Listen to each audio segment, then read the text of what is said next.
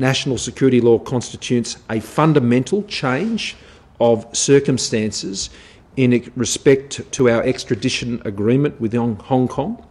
And so Australia today has taken steps to suspend our extradition agreement. We have formally notified Hong Kong and advised the Chinese authorities. I also note that our travel advice for Hong Kong has been updated, which in our view, and this is not just our view, this is, I'd say, a shared view of many countries,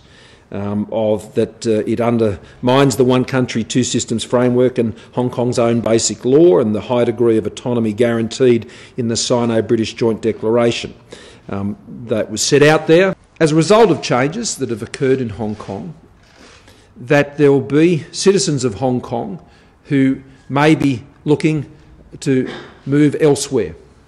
to start a new life somewhere else, to take their skills, their businesses, and things that they've been running, but our immigration program provides some particular opportunities for those who have been living as citizens in Hong Kong, and around 10,000 or thereabouts of Hong Kong citizens and residents are currently in Australia on student visas or on temporary work visas. What we've agreed to do is we've agreed to adjust the policy settings to ensure that for skilled and graduate visa holders, we will be extending visas by 5 years from today, with a pathway to permanent residency at the end of those 5 years. Now that means if you're a current or future student, you will be able to stay for a total of 5 years once you've graduated, with a pathway to permanent residency at the end of that period. And we will also provide a 5-year visa with a pathway to permanent residency for future Hong Kong applicants for temporary skilled visas,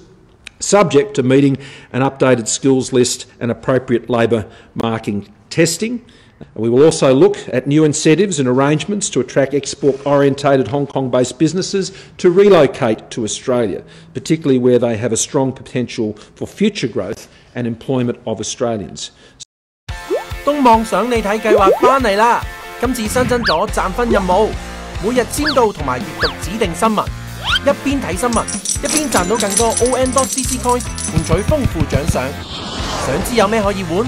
？click入嚟兌換禮物，入貨架一次過睇晒，揀啱心水禮品之後，可以揀郵寄或者自行領取。換咗禮物，幾時到期又唔記得？click入嚟戶口記錄，隨時隨地查閱積分記錄。